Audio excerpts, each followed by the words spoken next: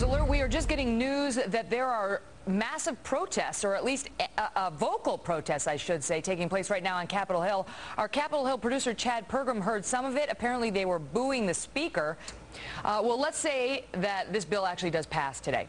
What exactly did the Republicans do tomorrow to move their message forward? While some of these opponents to this bill may be booing Democrats outside of the Capitol today, yesterday, they were inside the Capitol cheering some of the Republican leaders. Look at this.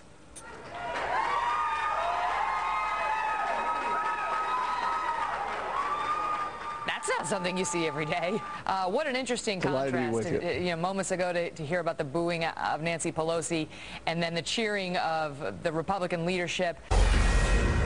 Fox News Alert and a brand new hour of America Live on a Sunday. I'm Megyn Kelly. Protesters are outside, and now we are getting word inside the U.S. Capitol.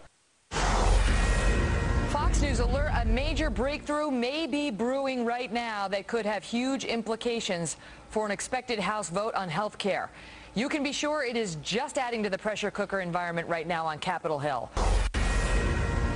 Fox News Alert, drama at the U.S. Capitol as we close in on the historic vote on President Obama's health care overhaul. The protesters outside of the Capitol fired up. Fox News Alert, this is a live look at one of our Capitol Hill cameras where we expect to see Republican House members walking into the House chamber any moment now. Here is the scene outside of the Capitol moments ago. Watch it. Carl, just stand by for 1 second. I want to hear what the protesters are saying outside on this tape. Stand by.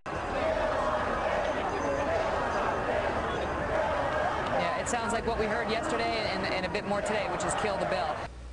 Well, we told you moments ago, Congressman Anthony Weiner, a Democrat from New York, will be with us in moments. When he arrives, we will ask him about what is happening inside and outside of the Capitol right now. New video coming in. So tell us, first of all, what did you see in terms of protesters inside the chamber?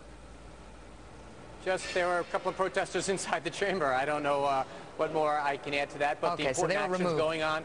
The important action is going on the floor of Congress, where we are going to now overcome the last elements of the Republican prevent defense, which is trying to make it so that we can't even consider these things. We're going to overcome those. And the important story today is whether or not we are going to be able to get 216 votes to save the taxpayers a lot of money and provide insurance for people that don't have it.